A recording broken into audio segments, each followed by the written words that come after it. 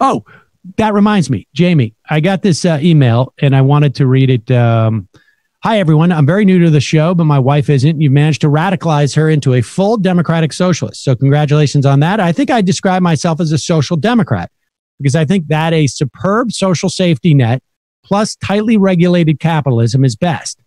But I'm also now just seeing how incredibly broad the term socialism is, and I feel more confused than ever. Anyway, my question is this. In a society with no private business capitalism, how do you maintain creative freedom, especially for non-necessities, niche products, and outlandish/risky ideas, or the kinds of products that people don't know they want until they have them? As an example of all the above, let's say that someone has a great but unorthodox idea for a video game that caters to some specific audience. This game needs a big team with lots of different skills and widely different levels of passion for the project. How do you incentivize the non-passionate to do boring or difficult, though not unethical work without paying them? Even for the passionate, it could be difficult to retain their labor on something long and at times frustrating. I've given up on enough personal projects to know that very well. I'm interested in hearing all of your responses. I mean, I think what he's talking about with not paying is more communism, right, Jamie? Yeah, I mean, there's lots of different versions of socialism and communism that people have posited. I think with something like a video game, which I think most people can agree is not something that's really essential for everybody to survive, although, you know, people may disagree on that. Matt may disagree on that. It's going to require everyone who's working on it to be passionate about it. And that's the idea behind communism, at least for me, right? It's to liberate people from having to work all the time at a job that they don't like very much on pain of starvation and devote their full creative potential to whatever drives them and whatever keeps them passionate. So if you need a whole bunch of other people to work on your passion project with you, you better hope that it's a really good idea, and then they will. But what if there are things that need to be done on the project that are just not, I mean, as he says, I mean, just take for, you know, as just to stipulate for the sake of this, the game needs a big team with lots of different skills, widely different levels of passion for the project. How do you incentivize the non-passionate to do boring or difficult, though not unethical work without paying them? Get a better idea.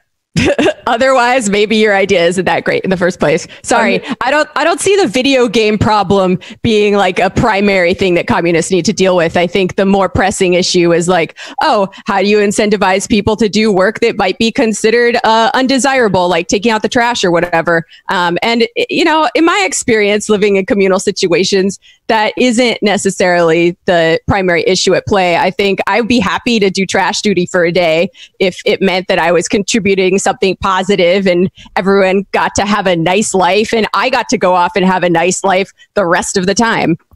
I mean, I would just say that one of the, you know, ideals of a more socialist or communist economy is that what you do for work is decoupled from your ability to sustain yourself just materially.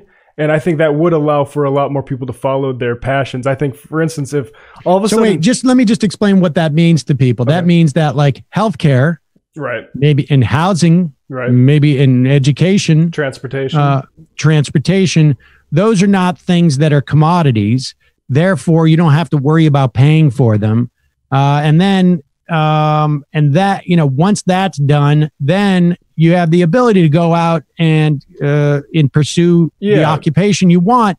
So that like, okay, I can do this because I can make the trade-off between like my ability to go buy, you know, or, you know, take this trip or buy this thing with, you know, how much I want from, you know, self-satisfaction from my job. And it's not a question of like, if I don't do this job that I hate, my kids won't have healthcare.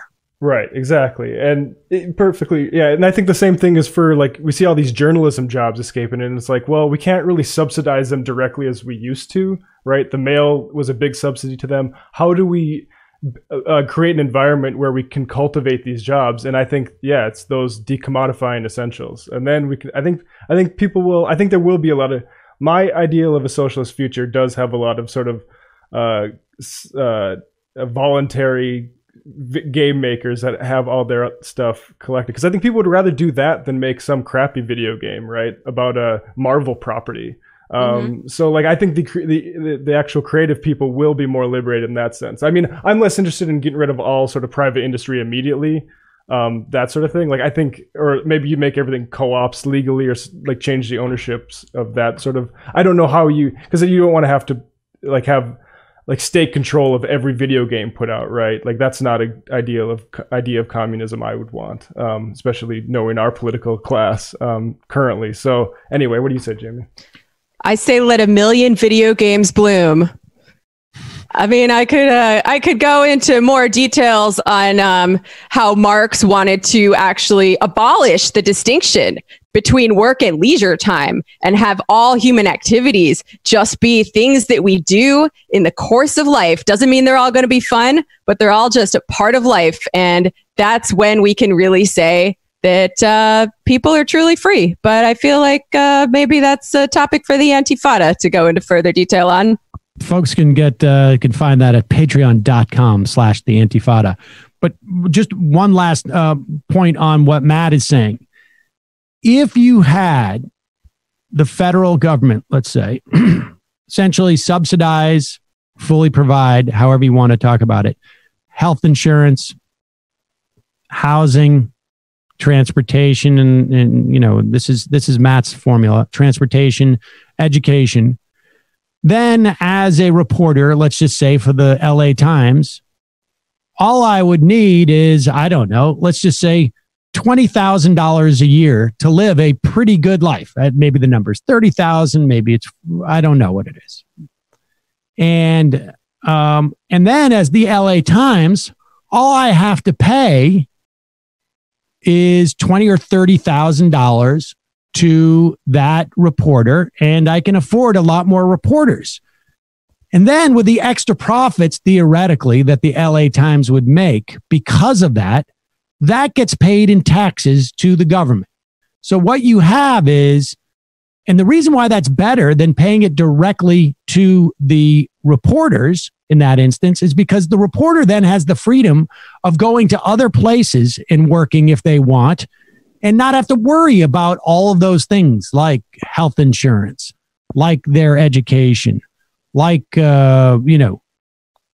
maybe where they live or how they, with their transportation. So the same amount of money churns around more or less. It's just that there is less. It's really a question of control at that point. And the conservatives fear that the government will have control, but we have a lot more power over government, frankly, than we do corporations. And to the extent that we don't have power over our government at this point, it is because of the power that corporations and moneyed interests have, because they are basically have turned our democracy into a plutocracy because they were a plutonomy. Yep. Oh, and another function that would serve, because reporters do get paid very crappily in most cases, and the media is disproportionately drawn from the upper classes, and you can see the implications for that in the kinds of news and the kinds of stories that we get. So maybe if people had these needs taken care of, the media wouldn't be completely a club full of rich kids. Right. The system would be different. People would be the people who are seeking internships wouldn't just be people whose parents could afford to subsidize their summer. It would be everybody. You would take money out of the equation as a determining factor as to what opportunities are available to you.